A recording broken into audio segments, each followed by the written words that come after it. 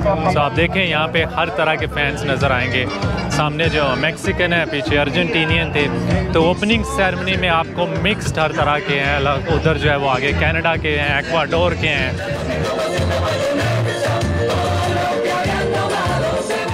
और यहाँ पे देखें कि आपको जो है वो ब्राज़ीलियन फैंस जो हैं वो नज़र आएंगे।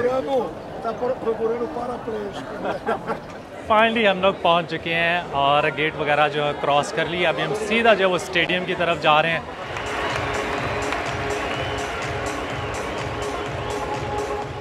अस्सलाम वालेकुम everyone and welcome back to the channel from Doha Qatar. आज आप देख सकते हैं मेरे मुंह से मैं कितना ज़्यादा खुश हूँ और मुझे फ़ाइनल की टिकट जो है वो फाइनली अल्हम्दुलिल्लाह मिल चुकी है। उसकी थोड़ी सी मैं आपको डिटेल जो है वो साथ साथ जो है वो बताता जाऊँगा। लेकिन आज का दिन जो है वो ना सिर्फ कतर के लिए बल्कि पूरे मिडल ईस्ट के लिए बहुत इंपॉर्टेंट है, क्योंकि ये फ़र्स्ट टाइम है कि इतना बड़ा इवेंट यहाँ पर हो रहा है जिसकी बहुत ज़्यादा जो है वो नेगेटिव कवरेज थी। और मैं ख़ुद स्पेशली उन जगहों पर जाके मैंने विज़िट किया और देखा, एक्सपीरियंस किया। और मुझे लगता है कि वेस्टर्न मीडिया ने बहुत गलत तरह से कतर को पोर्ट्रे किया है बहुत सारी चीज़ों में, और इन्होंने इतनी मेहनत की है। मैं नहीं चाह रहा था कि मैं ये फ़ाइनल जो है, क्योंकि इतनी एक्सपेंसिव टिकट मिल रही थी कि मैं जाके देखूं, लेकिन मैं चाहता हूं कि मैं आप लोगों के साथ जो है वो अपना एक्सपीरियंस जो है वो शेयर करूं, आप लोगों को बताऊं, और उसके बाद आप खुद डिसाइड कीजिएगा कि जो मीडिया में आ रहा था और जो मेरे व्लॉग में आपने देखा वो किस तरह का था। अभी मैं हूँ, ये एक फ़ैन जोन उन्होंने बनाया हुआ है, इसकी मैं आपको डिटेल भी बाद में दूँगा। यहाँ पर मैं 3 दिन गुजार लूँ ताकि मुझे आइडिया हो जाए हर चीज़ का। ये ना कि मैं सारी अच्छाइयाँ बयान कर दूँ या बुराइयाँ बयान कर दूँ और बाद में वो चीज़ें जो है ना वापस में मिलती जुलती ना। इसलिए मैं चाहता हूँ कि पहले ख़ुद मैं एक्सपीरियंस कर लूँ और उसके बाद आपके साथ यहाँ पे डिटेल बताऊँगा। तो अभी हमने लेनी है यहाँ से मेट्रो, जो हमें लेके जाएगी लुसैल के स्टेडियम पे, और वहाँ से जो है अलबैत हम जाएंगे जहाँ पे आज की जो ओपनिंग सेरेमनी है और पहला मैच जो है वहाँ पे हो रहा है। फैन जोन के बिल्कुल साथ आप देखेंगे कि एक बहुत बड़ी पार्किंग उन्होंने बनाई हुई है, और पीछे आपको जो है ना इधर ये मेट्रो स्टेशन नज़र आ रहा है जिसकी तरफ हम जा रहे हैं। यहाँ पे है जी मेरे साथ फैसल भाई। आज हम दोनों मिलके मैच देखने जाएंगे। फैसल भाई एक्चुअली डिफरेंट सेक्शन में बैठेंगे क्योंकि हमें साथ साथ टिकट जो है वो नहीं मिल पाई, लेकिन यहाँ से हमारा सफ़र जो है एटलीस्ट इकट्ठा होगा स्टेडियम तक का।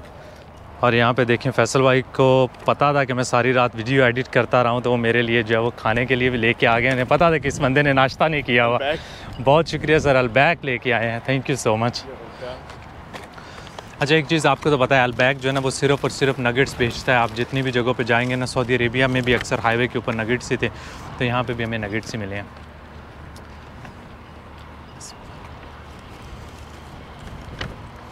लेकिन इनके नगेट्स भी अच्छे हैं।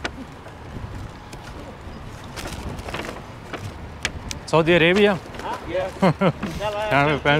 इंशाल्लाह इंशाल्लाह।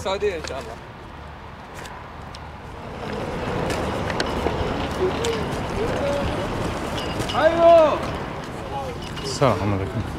Go to where? The other side. Why?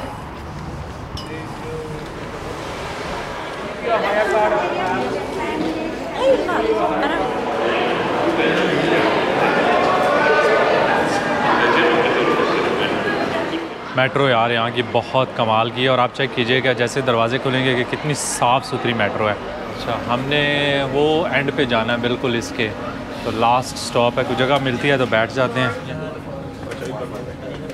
वो पीछे है जगह, वहाँ पे बैठ जाते हैं।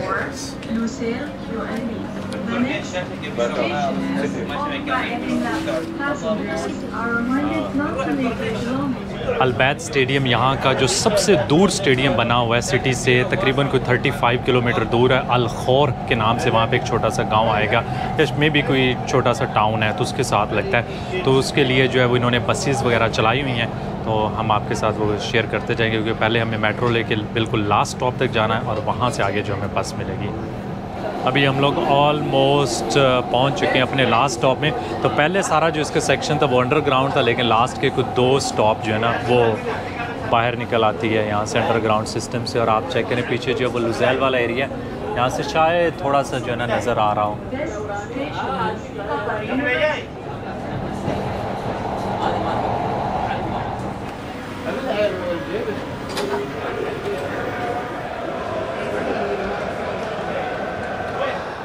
अब उम्मीद है कि कतर वाले जो है ना वो थोड़ा सा माहौल बनाएंगे, क्योंकि यहाँ पे अभी उनके इतने फैंस नहीं हैं।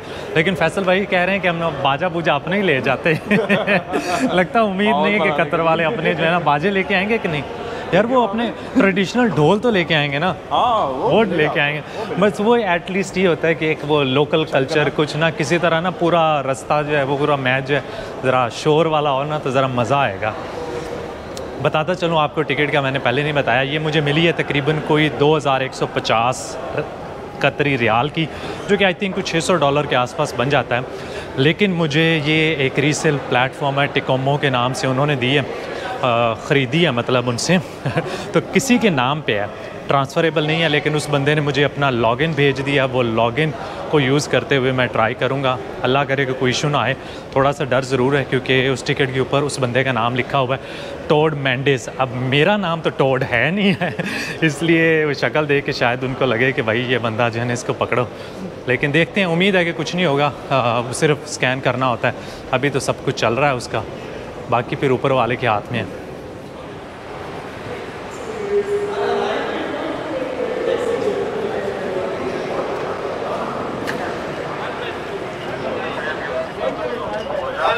अलबैत, थैंक यू।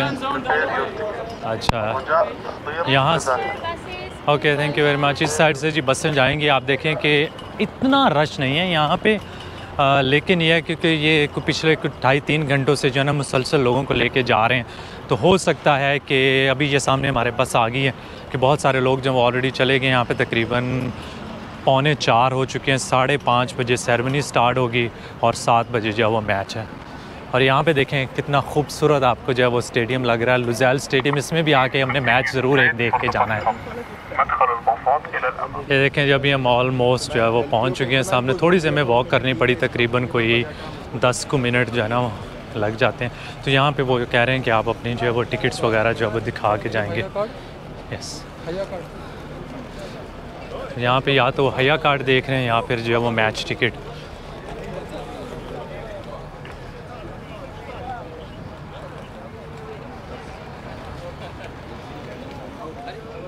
बहुत ज़्यादा बसेस हैं यहाँ पे। Thank you very much, thank you. और देखिए उनका बिहेवियर देखें, कितने अच्छे तरीके से लोगों को जो है ना वो वेलकम कर रहे हैं। तो बहुत अच्छी चीज़ है, बहुत फ्रेंडली लोग हैं।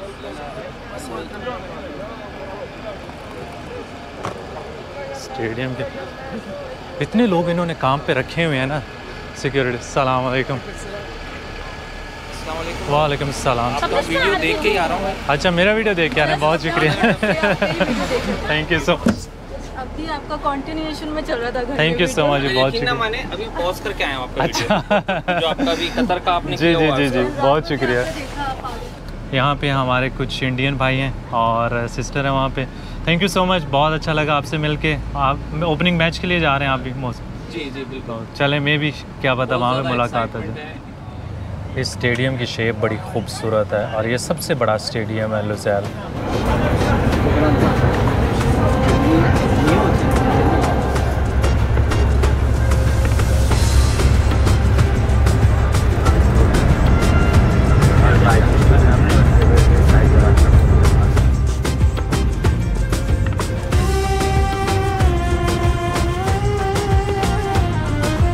ये हम लोग फाइनली जो है वो पहुंच चुके हैं।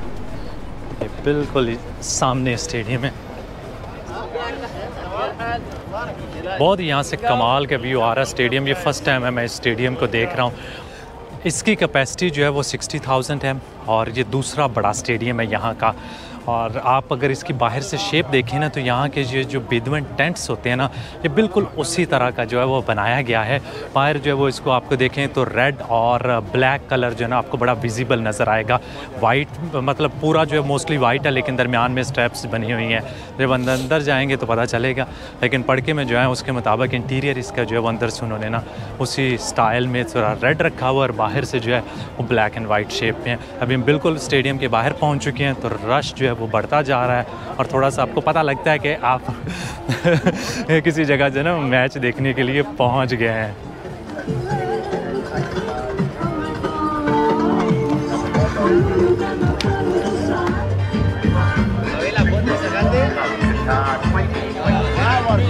तो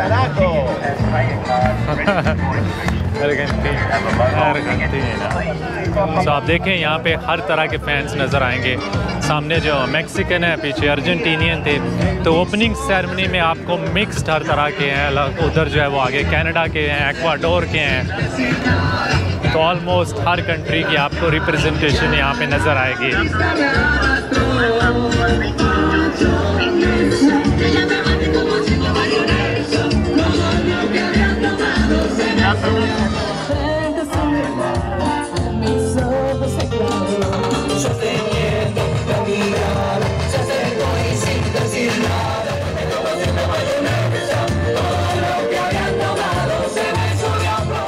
और यहाँ पे देखें कि आपको जो है वो ब्राज़ीलियन फैंस जो हैं वो नज़र आएंगे। और उन्होंने चेक करे कि सर के ऊपर जो है वो अरेबिक स्टाइल में जो है वो लेते होते हैं ना रिंग्स जो हैं। हम लोग जी बिल्कुल स्टेडियम के बाहर हैं और रेडी हैं स्टेडियम में इंटर होने के लिए। लेकिन इंटर होने से पहले मैं आज के जो हमारे स्पॉन्सर हैं पेसेंट, ऑलरेडी मैंने आपको एक वीडियो में बताया था कि मैं इनको बड़े अरसे से यूज़ कर रहा हूँ पैसे ट्रांसफ़र करने के लिए, क्योंकि जो कन्वेंशनल बैंक्स हैं उनके रेट्स जो हैं वो बहुत हाई होते हैं और उनका पता नहीं होता कि वो कितना टाइम लें।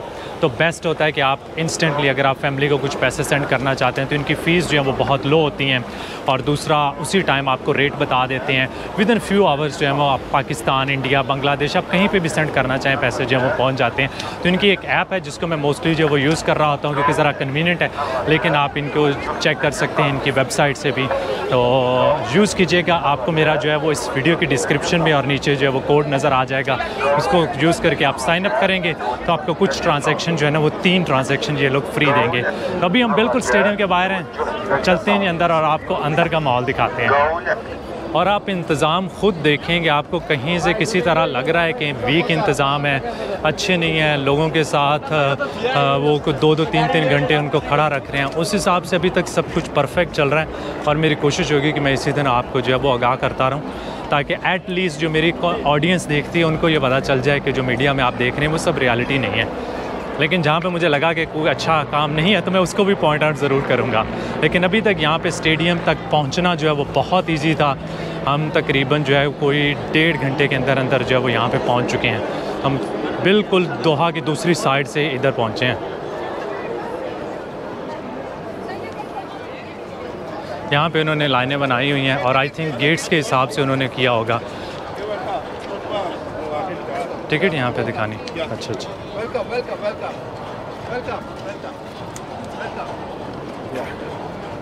Thank you. यहाँ पे वो सिर्फ चेक करते हैं, आगे जो है उसको जाके स्कैन करेंगे। De Veracruz, muy bien, gracias. Hay mexicanos, los mexicanos. थोड़ी सी मुझे स्पेनिश आती है। México, México. If you want, I give you this.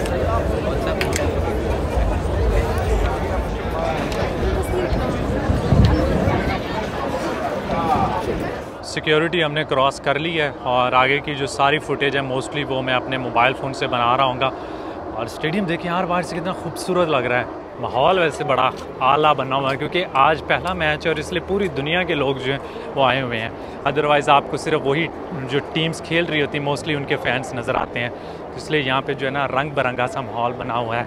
South America से लेके यूरोपियंस और अमेरिका हर तरह के आपको जो आज फैंस नज़र आ रहे हैं। तो इसलिए माहौल जो है ना बड़ा कमाल का है।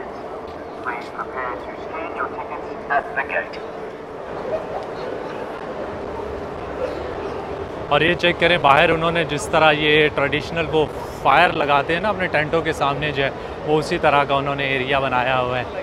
तो बड़ा अच्छा फील होता है इस तरह जब लोग अपने कल्चर को और मॉडर्न आर्किटेक्चर को मिला के जो है वो इस तरह की चीज़ें बनाते हैं। तो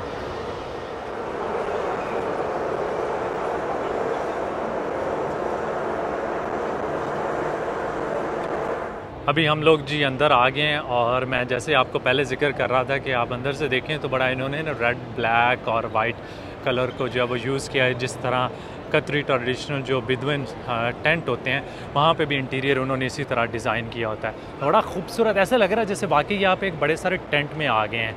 मेरा है जी गेट नंबर 18, तो इसलिए मुझे थोड़ा सा जो है ना वो आगे वॉक करके जाना पड़ेगा। ये सामने 14 है और फैसल भाई जो है ना मेरे ख्याल में 15 है आपका। हाँ, ये इनका तो बिल्कुल सामने यहाँ पे आ गया है। ये देखें जी गेट के ऊपर जो उन्होंने इंतज़ाम किए हैं वो इतने ज़्यादा लोग उन्होंने खड़े किए हुए हैं। आते हैं लोग अपना बार कोड वगैरह जो है वो रीड करवाते हैं और इंटर हो सकते हैं। यहाँ से अभी जो वो फैसल भाई इंटर हो रहे हैं, यहाँ से ये अपना जो है ना सब जो वो कर रहे हैं। अच्छा, आगे से इनका जो है वो गेट की एंट्रेंस आगे से है दूसरी।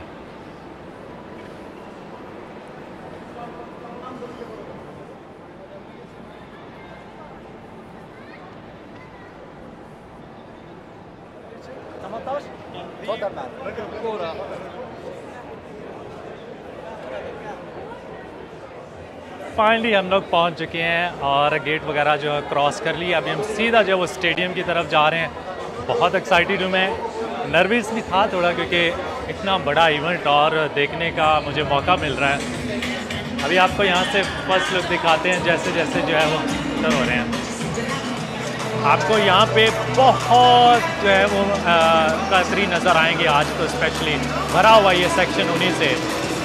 और नीचे का व्यू चेक करें, जगह बहुत कमाल की मिली है। ये मुझे कैटेगरी 1 की टिकट है तो इसी वजह से थोड़ी सी एक्सपेंसिव मिली है। यहाँ पे सामने देखिए जी अर्जेंटीना के फ़ैन आए हुए हैं, मेसी, मैराडोना। كأس العالم فيفا قطر 2022 في حقيبته لوي فيتون। यहाँ पे अभी बड़ा शोर हो रहा है क्योंकि कतर के अमीर आए हैं यहाँ पे, तो इसीलिए जो है ना लोग उनका वेलकम कर रहे हैं। वो ऊपर बैठे हुए हैं।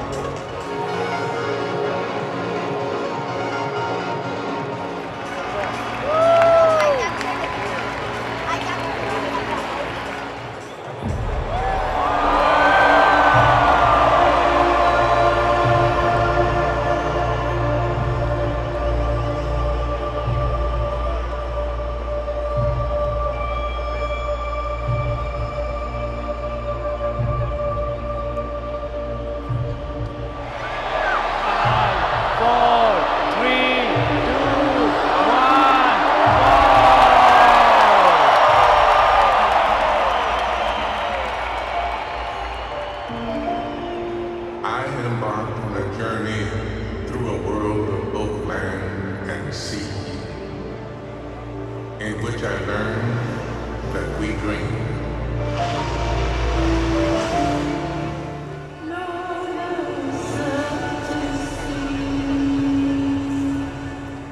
With tolerance and respect, we can live together under one big home.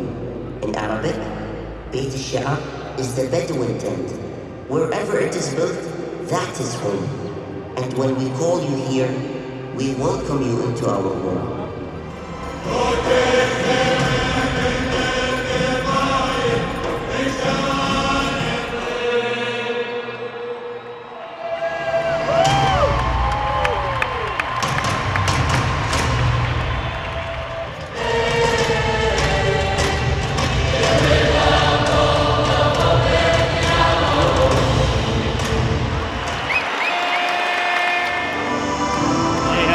World cup का ऑफिशियल मास्कट।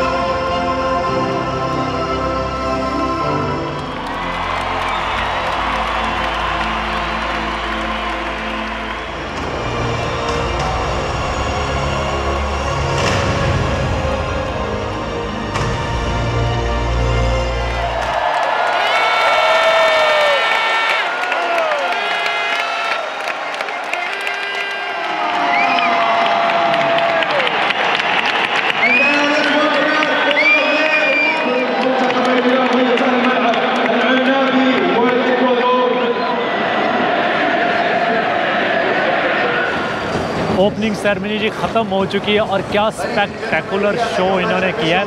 तकरीबन कुछ 40-45 मिनट जो है ना वो रही है, बहुत ज़्यादा देर नहीं रही। अभी थोड़ा सा यहाँ पे शोर है, हो सकता है मेरी आवाज़ थोड़ी सी जो है वो सही तरह सुनाई ना दे। मैं कोशिश ज़रूर कर रहा हूँ। एक साइड पे एक्वाडोर के फ़ैन हैं और मैं एक्सपेक्ट नहीं कर रहा था कितने ज़्यादा होंगे यहाँ पे, लेकिन काफ़ी ज़्यादा है। पूरा एरिया उनसे जो है वो येलो है। दूसरी साइड पे कतर वाले, लेकिन कतर वाले ओवरऑल पूरे स्टेडियम में बहुत ज़्यादा है। मैं जिस जगह पे बैठा हूँ एक साइड पे कतर वाले हैं, दूसरी साइड पे जो है साथ ही जो है वो एक्वाडोर के, तो उनके बिल्कुल दरमियान में बैठ के हम एटमॉस्फेयर को एंजॉय करेंगे। यहाँ पे स्टेडियम के अंदर 22-23 डिग्री है, पूरा इन्होंने एयर कंडीशन बनाया हुआ है। ऊपर से छत जो है ना पहले वो बंद थी, अभी इन्होंने खोल दी है और यहाँ पे बैठ के लगता नहीं है एक्चुअली कि आपको कोई गर्मी या कुछ इस तरह की फील। तो वो हम पहले जो सोचते थे ना कि यहाँ पे इन्होंने पता नहीं एयर कंडीशन बनाएंगे, किस तरह बनाएंगे, कैसे चलेगा, लेकिन वो सब कुछ इन्होंने करके दिखाया है।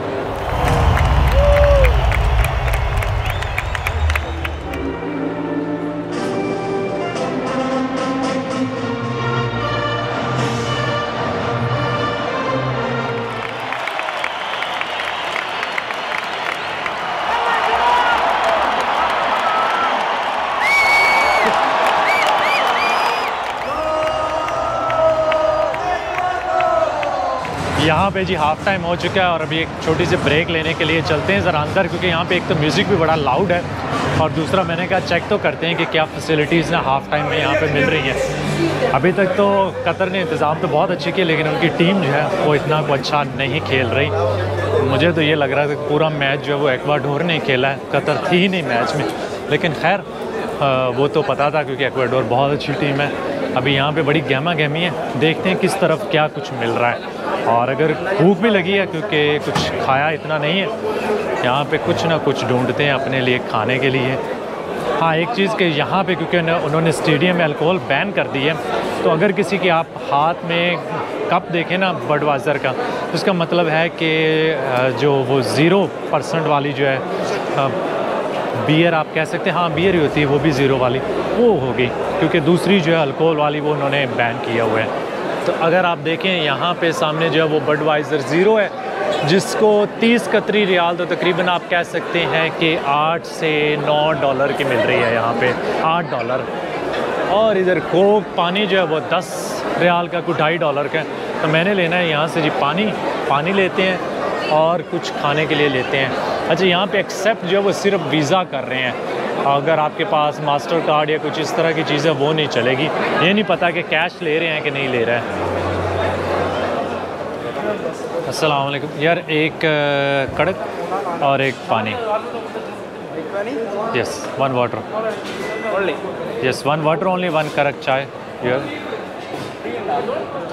यहाँ पे बहुत टाइम लगा रहे हैं, मुझे लगता है कि नया उन्होंने ये किसी को ट्रेनिंग वगैरह नहीं दी हुई। एक्सक्यूज़ मी, 1 वाटर एंड 1 कड़क चाय। यहाँ पे सिर्फ वीज़ा कार्ड ले रहे हैं और कैश, बाकी खाने पीने की चीज़ें ऑलमोस्ट खत्म। So how much is for the T? कितने की दे रहे हैं आप लोग? 1 वाटर एंड 1 कड़क। So how much is for the T? कितने की दे रहे हैं ये? 15 चलो जी, लोग मुझे कहते हैं कि यहाँ पे कड़क जो है ना वो बड़ी सस्ती मिलती है, तो आप आज महंगी वाली भी कड़क देख लें। यार वो हाथ में पकड़ने वाला दो ना, इसको कैसे लेके जाऊँ?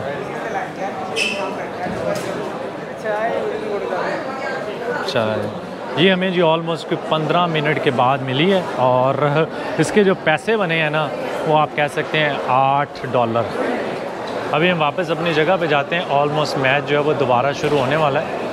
यहाँ पे और खाने की चीज़ें भी मिल रही हैं, लेकिन मोस्टली चीज़ें लोग जो है वो हाफ़ टाइम पे जो पहले पहुँच जाते हैं उनको तो मिल रही थी, बाद में सारा कुछ जो है वो ख़त्म ही हो गया था। शवारमा वगैरह भी दे रहे थे, लेकिन मुझे तो कहीं पे कुछ नहीं नज़र आया। यहाँ पे अगर आप देखें ना तो पानी के ऊपर से जो बॉटल है वो ढकना उतार के दे दें, ताकि लोग जो हैं वो उसको मिसाइल बना के नीचे ना फेंके, प्लेयर्स को ना मारें। इसलिए जैसे भी ये लिक्विड्स इस तरह की चीज़ें होती हैं वो इसी तरह सेफ्टी के लिए जो है दी जाती है, ताकि एक दूसरे को मारें ना लोग। तभी हम आ गए दोबारा और मैच जो है वो ऑलमोस्ट कोई 10 मिनट का गुजर गया यार। 25 मिनट हमें लग गए ये चीज़ें लेते एसी यहाँ पे इतना तेज़ चलाया हुआ है कि मैं तो सर्दी से कांप रहा हूँ। और सिर्फ मैं ही नहीं कांप रहा, बल्कि इधर उधर जो लोग हैं मैं देख रहा हूँ लोगों ने जैकेटें पहनना जो है वो शुरू कर दिए हैं। भाईजान अगर आप में से कोई वीडियो देख रहा है तो मेहरबानी एसी का टेम्परेचर जो है वो 25 तक ले जाएँ। ये 16-17 जो है ना ये बैठने भी नहीं देता। स्पेशली आप जब इस एरिया में बैठे हो जहाँ पे लोग जो है ना आराम से बैठ रहे हो, देख रहे हो मैच वगैरह। मेरे साथ जो है वो कुछ मैक्सिकन्स वगैरह हैं। ये देखिए उसको सर्दी लग रही है साथ वाले को। और इस साइड पे कतर के फैंस बैठे हुए हैं, बेचारे देख रहे हैं कि कब हमारी टीम जो है वो कुछ कोई थोड़ा सा एक्साइटमेंट का मुजाहरा करेगी। कतर का गोल बस होते होते रह गया, क्योंकि इतनी एक्साइटमेंट यहाँ पे बंदे को देखने को मिल ही सकती है ना, बस एक गोल कर दें। ओवरऑल यहाँ पे बैठा भी नहीं जा रहा, इतनी सर्दी है और ऊपर से मैच भी जो है ना वो थोड़ा सा बोरिंग हो गया है। आई थिंक कतर वाले या तो बहुत ही नर्वस है या उनकी टीम जो है वो बहुत ही माठी है। ये सारे के सारे प्लेयर खेलते हैं इधर अपनी ही लीग में, अगर यहाँ से थोड़ा सा बाहर जाते तो शायद थोड़ी बेहतरी होती। मेरे साथ बेचारे जो है ना हर बॉल पे ना इनकी निकल रही होती है कि कुछ कर दो मेहरबानी। ये सामने देखते हैं कि और आ रही है बॉल, आ रही है, गोल होने लगा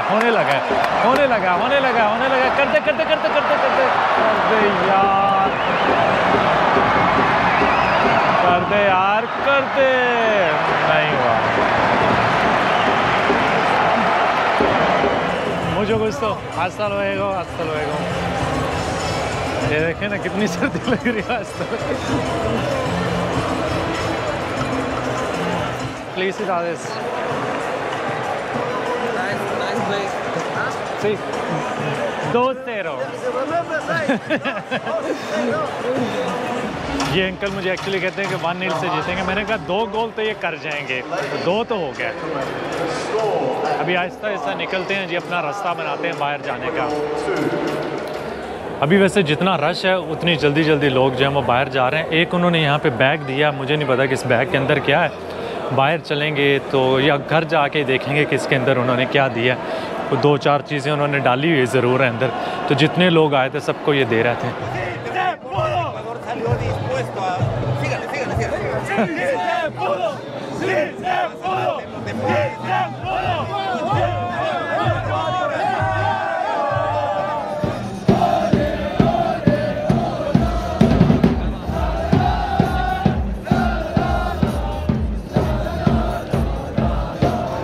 देखिए मैच तो हो गया यहाँ पे ख़त्म, लेकिन जो पार्टी है और एटमॉस्फेयर है, जिस तरह फैंस ना सिर्फ कतर के बल्कि पूरी दुनिया के जहाँ के भी से भी आए हुए हैं, तो इस एटमॉस्फेयर को एंजॉय कर रहे हैं। वर्ल्ड कप का मतलब ये नहीं होता कि सिर्फ आपने मैच देखने, बल्कि ये एक मल्टी कल्चरल, हर जगह से जो लोग आए होते हैं वो अपना कल्चर साथ लेके आए होते हैं, अपने हिसाब से जो है उसको सेलिब्रेट कर रहे होते हैं। तभी यहाँ पे जो है वो इन्होंने कुछ डिस्को शिस्को और इस तरह के जो है बिल्कुल स्टेडियम के बाहर माहौल बनाया।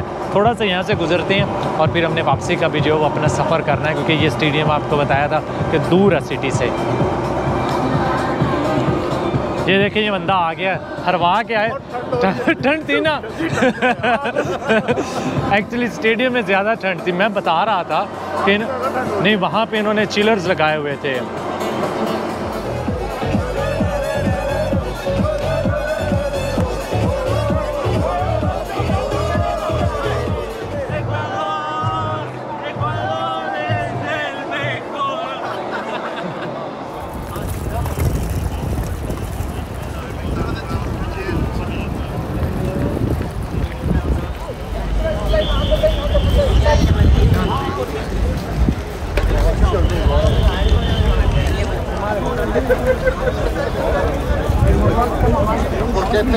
हम लोग इस टाइम आए हैं खाना खाने के लिए सूक बकरा में, और ये तकरीबन कोई कह सकते हैं 60-70 किलोमीटर दूर है स्टेडियम से, और इतना एफिशिएंट इनका निज़ाम था कि हमें यहाँ तक पहुँचते तकरीबन 40-45 मिनट लगे।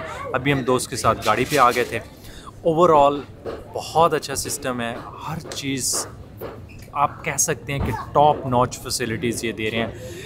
ट्रैवल से लेके वहाँ पे टूरिस्ट को, फैंस को अकोमोडेट करने के लिहाज से। तो उम्मीद है कि आप लोगों को मैं आज के व्लॉग में थोड़ा सा दिखा सका, और आप कंपेयर कर सकते हैं कि कल को कोई अगर ख़बरों में लगाए तो मेरे व्लॉग्स में रुसूं, क्योंकि इनमें मैंने वही कुछ दिखाया जो मुझे नज़र आया। तो हम यहाँ पे बैठे खाना खाने के लिए, क्योंकि हमने सुबह से कुछ भी नहीं खाया। आ रहा है सूक बकरा में एक ये कोई फ़िश, क्या नाम है इसका जगह का, दाना तल बाहर, आप पीछे नाम देख रहे होंगे इसका। तो कहते हैं कि इनके फ़िश और चावल जो हैं वो बड़े मज़े के हैं। हमारे सामने जी हमारी फ़िश भी आ गई है और साथ में है जी इसके राइस हमने मंगवाई हैं, 2 फ़िश मंगवाई हैं। तो बता दें फैसल भाई कौन कौन सी हैं? इसमें से एक है सी ब्रेम और एक है सी बास, और इसके साथ ये राइस मिलते हैं और ये दोनों मिला के खाने होते हैं और बहुत ही ज़बरदस्त टेस्ट आता है। इन्होंने स्पेशल कहा है कि आज हम अच्छा खाना खाएंगे, इतना हम थके हुए हैं, तो उम्मीद है कि अच्छा चलें जी। आप बिस्मिल्लाह करें, मैं थोड़ी सी आपके साथ साथ जो है ना वो वीडियोस भी बनाएं। फ़िश के ऊपर हम थोड़ा सा जो है वो लेमन डाल लेते हैं। और देसी फ़िश खाने का जो मेन फ़ायदा ये होता है कि वो थोड़े से स्पाइसेस वगैरह डाल के बनाई जाती है। तो यहाँ पे भी मोस्टली जो है वो इंडियन, आई थिंक ये इंडियन रेस्टोरेंट ही है। तो ये हमारे चावल हैं, ट्राई करते हैं। ये चेक करें यार, मेरे मुंह में पानी आ रहा है कसम से। वो जो इसका मसाला है ना वो साथ से नज़र आ रहा है।